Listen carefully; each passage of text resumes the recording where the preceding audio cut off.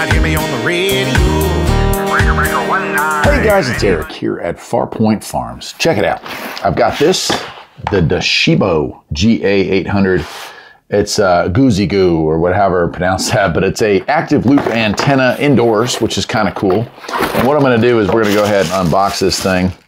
It's not terribly large. This again is something to be used indoors. Then once we get it hooked up here, we'll fire it up. I want to play with it. It's been a while. So that's exactly what we're going to do with this thing today. We're going to play with it. All right, just getting everything out of the box here. Not a lot to it, which is nice. No setup anyway. We have our base here.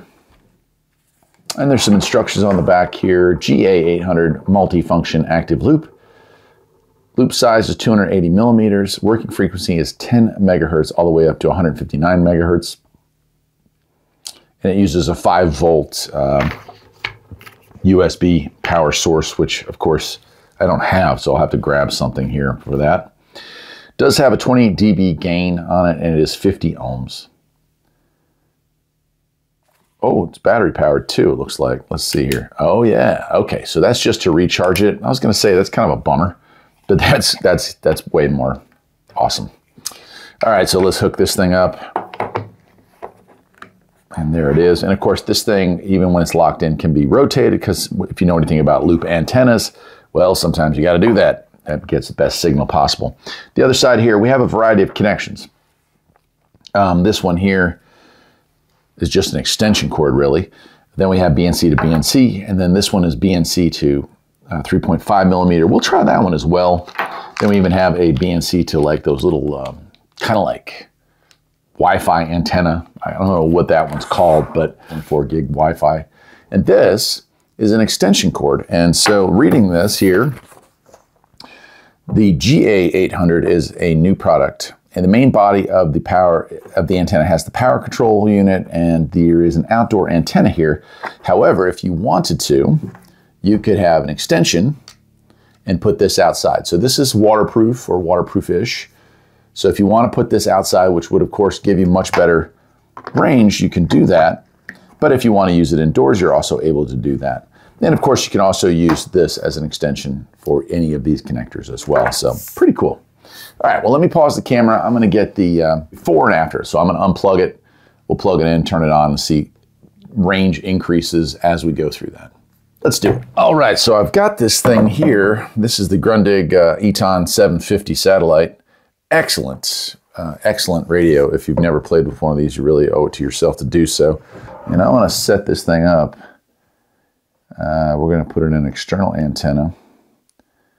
And mid-wave antenna is this one here. And this is BNC to BNC. So I'm going to hook that up to this. Of course, we're going to leave it off. I'll switch between the internal antenna on this and the external, just to give you an idea of the differences you're likely to see when using this loop antenna. Okay, plug that in there.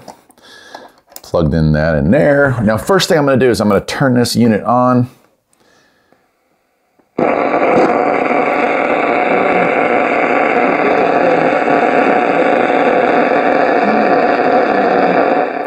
And I'm going to type in our local. So I've got this, I'll unhook it so you're not confused here, but I'm going to punch this into our local station.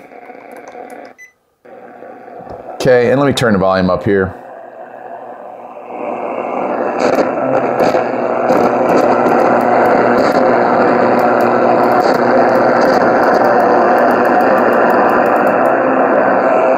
Okay, so I am getting a very faint signal.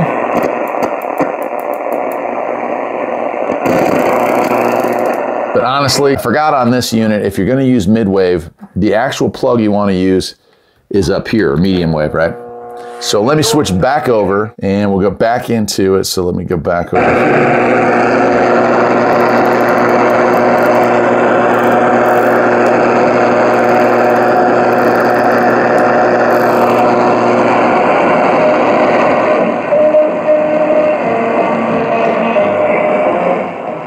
Okay, so that is a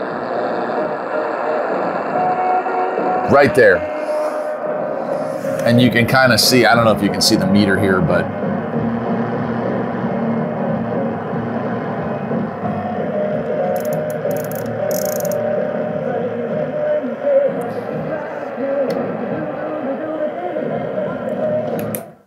turn it off and signal just absolutely disappears on that thing. So I would say that's a pretty cool little toy. I gotta be careful with that one because it's playing copyrighted music. Yeah, so okay, so on AM, broadcast AM midwave or medium wave, basically I would say it improves it some.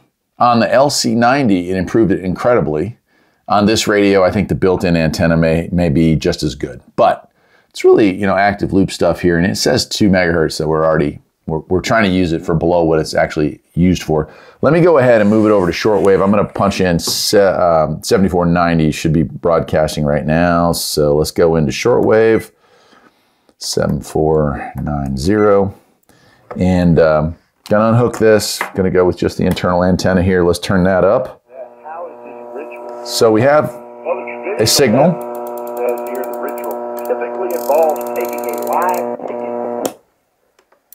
All right, internal antenna.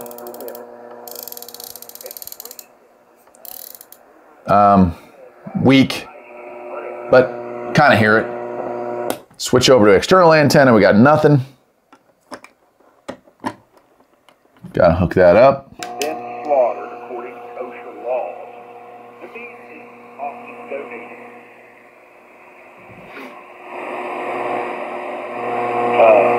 What they call charity, a benevolent purpose for consumption.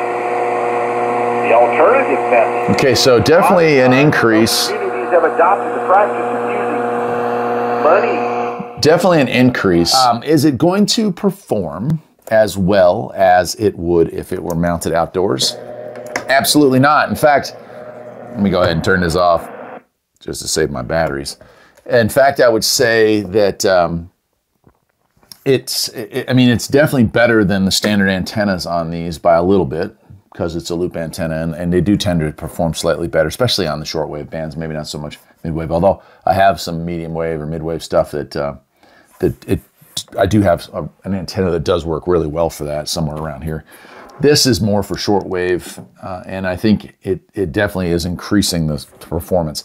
I've got another GooZeeGoo or whatever the name of this thing is that is outside. I've made a video on. I'll leave a link to it in the description down here at the bottom. And that thing is an outdoor antenna. It is not amplified. It's just a passive loop antenna. But I have found it to be awesome. I have it hooked up to a realistic DX394 in my house, and I listen to it quite a bit in the evenings, and it's pretty good. It actually, the noise floor is pretty low with that thing too. So anyway, this is the GooZeeGoo GA-800 Active Loop antenna, a little more powerful. Think of this as like a MLA-30. They're powered as well. They go outside. They're not very, they work great, but they're very cheaply made. They're just like a very thin wire. This thing certainly has some more stout and girth to it. I bet this thing will do well. And what I'm considering already, because I kind of dig it, is using that extension cord and mounting that up here. I don't have a dedicated shortwave antenna outside of the studio here yet, but I think you're looking at it. And so I think that's exactly what I'm going to do is hook this up, hook it up to the power box, put that part up on the roof, and then get an extension to run it from something like that to the radios that I love to play with here on the channel. I'll leave a link to where you can pick one of these up. Also, like I said, the other larger active loop version. And I will see you all next time. Take care.